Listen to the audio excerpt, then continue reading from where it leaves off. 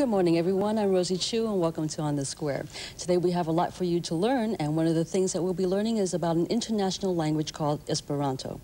We'll also be finding out about a radiothon, telethon that's happening that's going to be supporting one of our community groups, and we'll tell you where to tune into that in a little while. Also, we'll be finding out about male potency through a new clinic that just opened up here in Oakland. And we have a lot more information coming up. But for those of you who are joggers, and I know you're probably tying up your shoelaces right now, but before you go out and do that jogging, listen to my first guest. He's got some information to give you.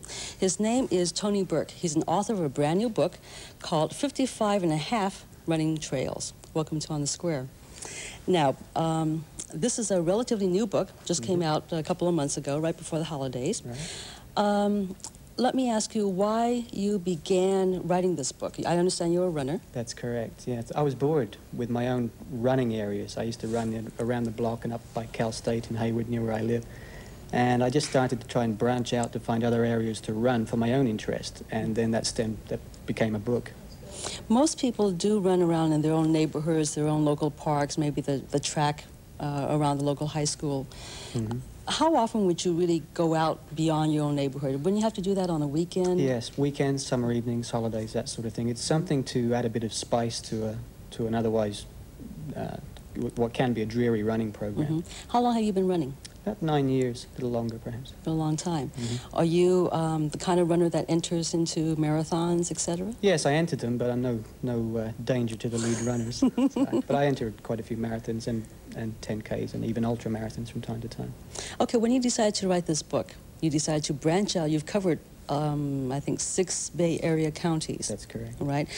Did you run every single one of those runs, or did you just ask family and friends and read up on what was happening? No, I ran every one, and plus a few more besides, because it was edited down to 55 and a half or 56 trails. Mm-hmm. How many did you actually find? Well, I covered about 85, and I'd say a good 10 of those were disastrous attempts. I'd look at the maps, and I'd hear recommendations, and then I'd go out there and find out that they get flooded during the winter, or they were too hilly, or things like that.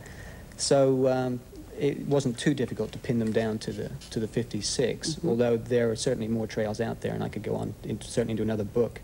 But I ran out of strength somewhere along the line. Okay, so we'll wait for a second book to come out. All right, talking about your first book, mm-hmm. What were some of the considerations that went into the selection of all these different trails? Firstly, I wanted trails that were easy to follow, or relatively easy to follow, because we don't want anyone getting lost out there, myself included.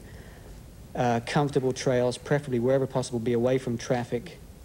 Easy trails to run on. By that I mean dirt surfaces where possible. It's not always possible, but in many cases they are.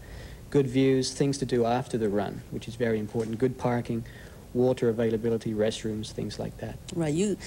I'm not a jogger myself, but I was thinking as I was thumbing through the book that you said, where the bathrooms are, where the water fountains are. Those are important considerations when you're out there. They certainly are. When we say trails, naturally I conjure up running trails as dirt roads in backwoods and parks and what have you, but we're talking about an urban setting also. Yes, I'd say about 60% of the trails are in regional parks and state parks, and then the rest are by necessity in urban areas. And there again, I've tried to find trails where there is no traffic, or if there is traffic, you're off of it, you're away from it, enough for you not to be bothered by it. Mm-hmm. Traffic can be very inconvenient during a run, and it also breaks concentration, it's dangerous.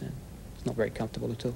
Do you give advice as to how to run or what to wear that would help you become a better runner or easier on the feet? I don't, not in the book. There are so many other good publications on that, and most runners after the first few weeks tend to find out what works for them, but it's a good idea, especially if you're going to trails in the parks, to take enough clothing where you're comfortable, and if you dress in layers in lightweight clothing, that way if it gets warmer as you go out, you can just take off some of the layers. Mm-hmm.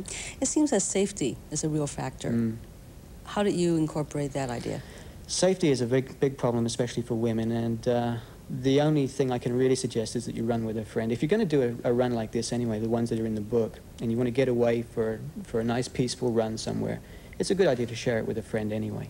and that way you have the safety of numbers, and you can enjoy it and keep each other company and bolster each other's spirits as you're going around. And if you have the strength, carry on that bottle of wine and the cheese in the back, right? Exactly. That's Okay. a very good idea. Now, how long are some of these runs? You've included some rather short runs, I guess in runners' terms are short, and some long runs. How long and short? They vary from just over 2 miles to just over 15 miles. But the important thing is that what I've tried to do in each location is pick a run that shows off that particular area. In almost every location you have alternatives, and I've just suggested one. But when you get there, check the park maps, for instance, and pick a run that meets your own fitness level or interest that particular day. Or just try the one that I have as a suggestion. If some of the longer ones are too long, many of the long ones are out and back. So you don't have to go all the way out. There's nobody there with a shotgun. You can turn around halfway and come back and shorten the run that way. But there are many alternatives out there. In terms of a ratio, what about the novice runs versus the intermediate runs versus the advanced runs? Do you have a little bit of everything? Yes, I mix them up quite a bit. There are, because of the terrain in the Bay Area, there are certainly some hills out there that have to be negotiated, and most runners, and especially runners that don't run very much, are frightened or at least unnerved by the idea of a hill. So what I suggest is that rather than avoid the area because there's a hill there, and I've tried to find areas where they're well graded and the hills aren't too bad. Walk up the hill if they don't feel like running the thing, because you're still getting a good workout, but you also get the added bonus of enjoying the particular area that you're in. We're calling these running trails, but actually they can be walked or hiked. Oh, certainly. What are some of your favorites? Let's talk about Alameda County, since you're a resident of Alameda County. And as we're doing, I want to show some of these, some of what we have here. And this one, for instance, Tennessee Valley. This is That's Marin County. That's Marin County. You give us some information. You also give us a map, and you give us alternative routes, as you said. Right. Right. So that we're not stuck with just one. No, one with that one way. you almost are. It's an out and back trail, but Okay. Here's one, Alum Rock Park. That's down in San Jose. yeah, Santa Clara County. Okay. What is your favorite out of all these? Well, in Alameda County, it would have to be Coyote Hills and Regional Park. That's because when I first started to leave home, get away from the nest, and that was where I went to run. So I have a soft spot for Coyote Hills. Plus, there's a wide area there of different kinds of trails, from a paved bike path, which is nice and easy, about 3.5 miles, to dirt trails that go out into the marshes and out onto the salt ponds. So you have a wide range of running there for whatever mood you happen to be in that day. Are the trails that you cover strictly running or hiking trails? They don't include bicyclists or Some of them motorcyclists or are what have you? bicycle trails, not too many, but a few of them are, and you do come across them. But they haven't been a problem, to me anyway. Not anywhere near the problem that a car would be, for instance, out on the streets. Okay. In the title, 55 and a half trails. Now, I counted them up, and your contents list 56 That's runs. right. Where's the half run? The half a run is from San Francisco to Sausalito, and you catch the ferry back. It's a nice, easy way to finish up a run. Run a little bit, hike transportation, and run a little bit more. Okay, thank you very much. Again, we had the author of 55 and a half running trails of the San Francisco Bay Area. Tony Burke is his name, and thank you very much. My pleasure. So you joggers, you can go ahead and run on out and pick up the book and find out where more trails are. Thank you. Thank you.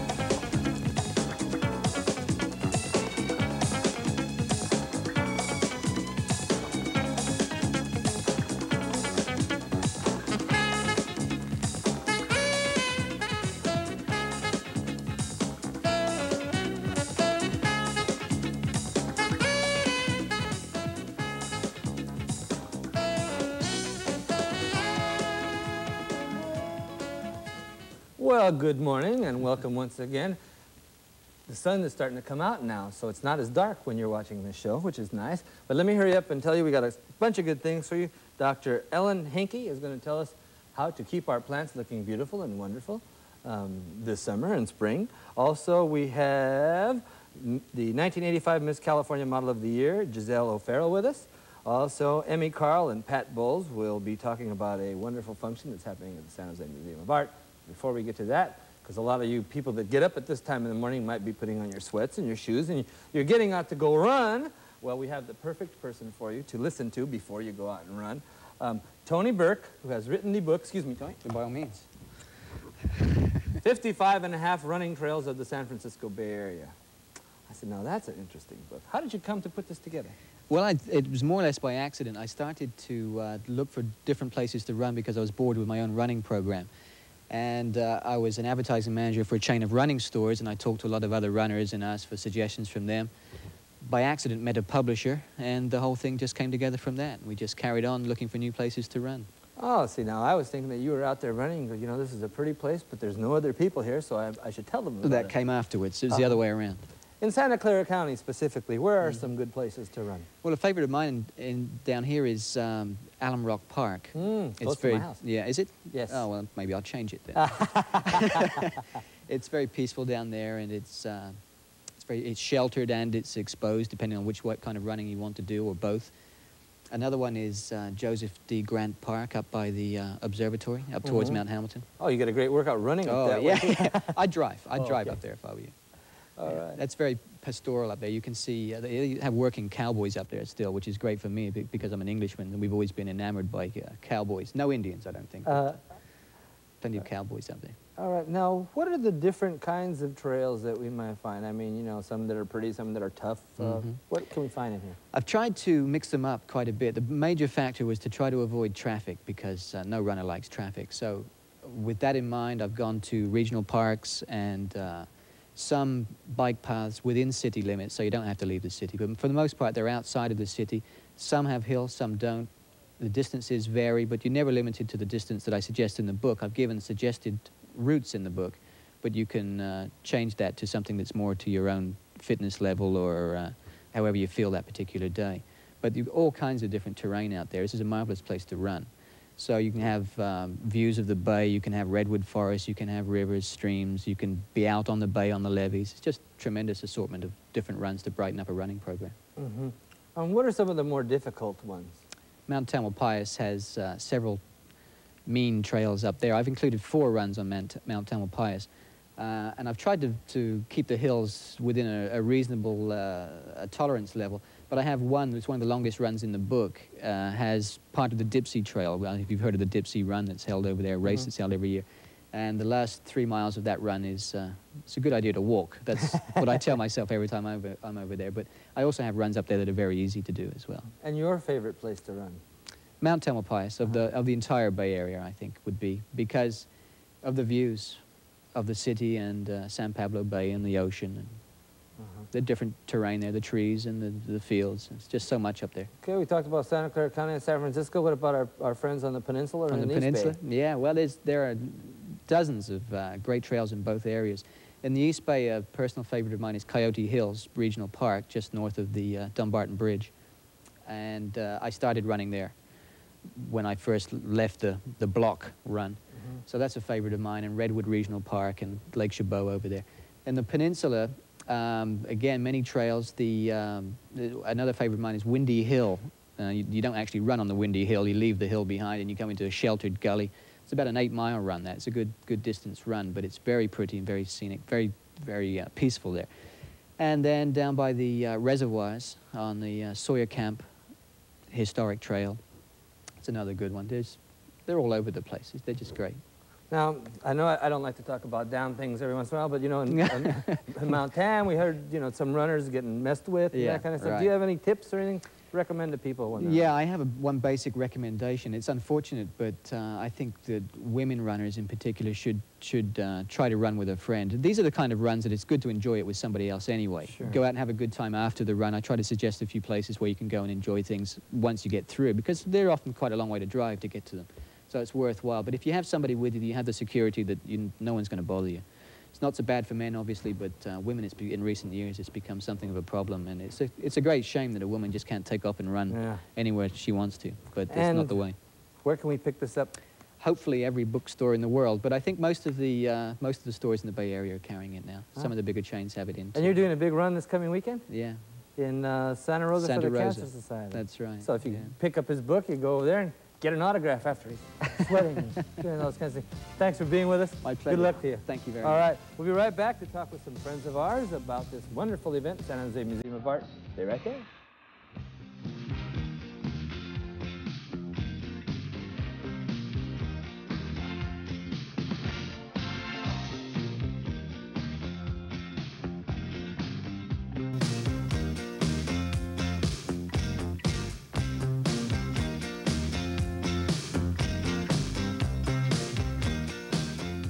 Hi, I'm Jameson Parker. You know, our state park